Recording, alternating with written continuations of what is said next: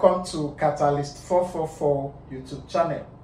Today I will be teaching you how to calculate the number of stereoisomers in an organic molecule. Anytime you are given a question that says how many stereoisomers are present in this molecule or compound, it's not hard at all. There is an easy method to use. Note this. Number of stereoisomers in an organic molecule can be calculated using the formula 2 raised to power n. This is the formula you use to calculate for number of stereoisomers. So let's write it down.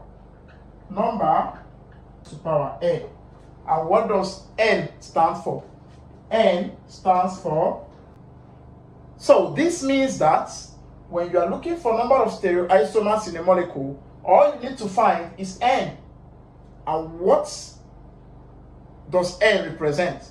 N represents the number of chiral centers or chiral carbons present in the molecule. When you find the number of chiral centers present, raise 2 to that number. That is 2 raised to power n. And that's your number of stereoisomers. Let's take an example. A question like this. If you look at this question on the board, the question says, how many stereoisomers are possible for this structure on the board? How many stereoisomers are possible for this structure?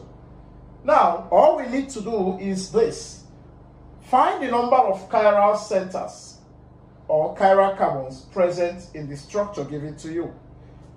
Let's draw this in the normal form. The carbon atoms here are 1, 2, 3, 4, 5, 6, 7. Now, even if you don't want to draw it in the normal method, showing the carbons and the hydrogens, you can actually get the answer here. Just note this.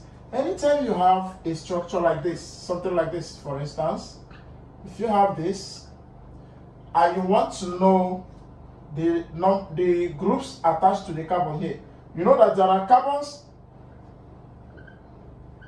at these positions here. Every junction represents a carbon atom. Now here, the carbon atom here, if you have a carbon here, the number of bonds surrounding this carbon atom here are 1, 2, 3. And you know that every carbon atom in organic chemistry must be surrounded by a total of 4 bonds. Now, around this carbon here, you have only 3 bonds, 3 lines, which means it needs 1 more. The number of bonds remaining represents the number of hydrogens it will carry. So the carbon here has 1 H. Now, let us draw this structure in the normal method by showing the carbon atoms and the hydrogen atoms present. So we have 1, 2, 3, 4, 5, 6, 7 carbon atoms, which is this 1, 2, 3, 4, 5, 6, 7. 1, 2, 3, 4, 5, 6, 7. Let's start from here. Here, which is this, we'll have OOH, that is carboxylic acid. So I have my OOH here. The second carbon, I have nothing here. The third one, I have OH, which is here. The fourth one, nothing. The fifth one, bromine. I have bromine here. Now, this is this. All I need to do now is to complete the bonds. Remember that in organic chemistry, every carbon atom must be surrounded by a total of 4 bonds. 4 lines. Now, around this carbon, how many lines can you see? All around this carbon, only 1 line, only this. So we need 3 more lines. And the number of lines required to complete it represents the number of hydrogen atoms that carbon atom will have. Now this carbon, if you check around it, you will see only 2 lines. That's this and this, only 2 bonds. So it needs 2 more bonds, which means 2 hydrogens. You use hydrogen to balance up. Here we have only 1, 2, 3, remaining 1. There must be a total of 4. So that remaining 1, I'll put it here. The remaining H is here. On this carbon, I have only 1, 2 lines, remaining 2 more. I'll use H to complete it. Here, I have H here. On this one, I need 2 more to complete it. 4. Every bond, every carbon must carry 4 bonds. 1, 2, 3, 4. Now this carbon, if you check all around it, you will see 1, 2, 3, 4 bonds. So this carbon is complete. As long as the number of bonds around it is 4, you don't need to put a H. Okay, now let's find out the chiral carbons here. Among these 7 carbon atoms, which ones are chiral? Let's start from here. Remember, in the previous video, I explained the meaning of chiral carbon. If you did not watch the previous videos, you can go back, check on chiral carbon. Now, I told you that a chiral carbon atom is a carbon atom which is bonded to 4 different groups.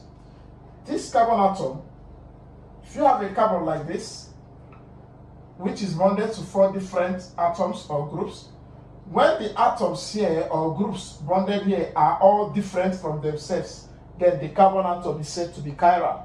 If I have H, OH, bromine, chlorine, when the 4 groups here are all different, then this carbon atom is chiral.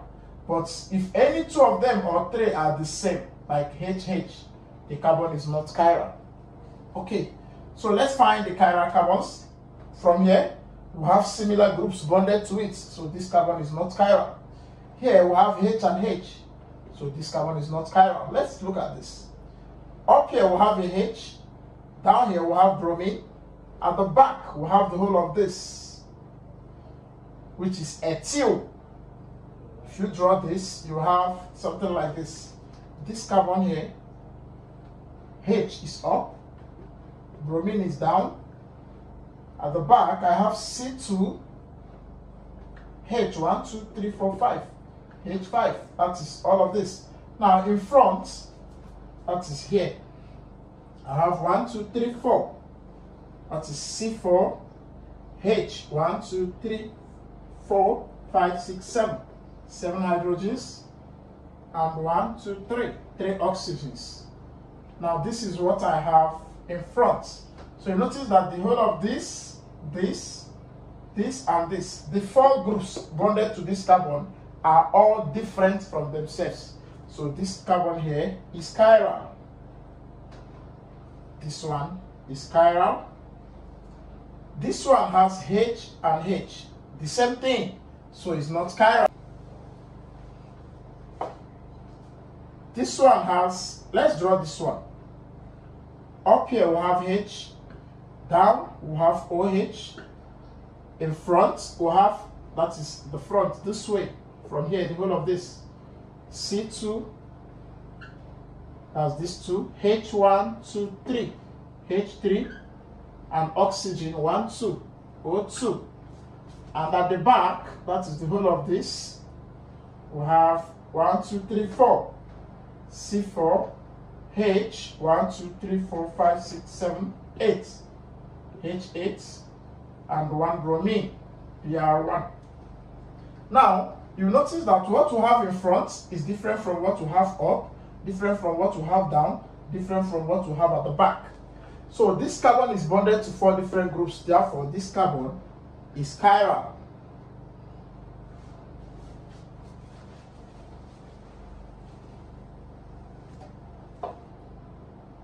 On this carbon has 2 similar groups, hydrogen, hydrogen, so this is not chiral. Now this carbon has here oxygen, here OH, and the whole at the back, that is, we have this, and at the back, the whole of this here, which is 1, 2, 3, 4, 5, 6, C6, H 1, 2, 3, 4, 5, 6, 7, 8, 9, 10, 11, 12. Then we have oxygen 1, and we have bromine 1. Now the whole of these are at the back this way. We have this and we have this. Yes, this carbon is bonded to different groups, but the groups are not up to 4. For it to be chiral, the groups must be 4 in number this way. There must be 4 groups, but there are only 3, so this is not chiral.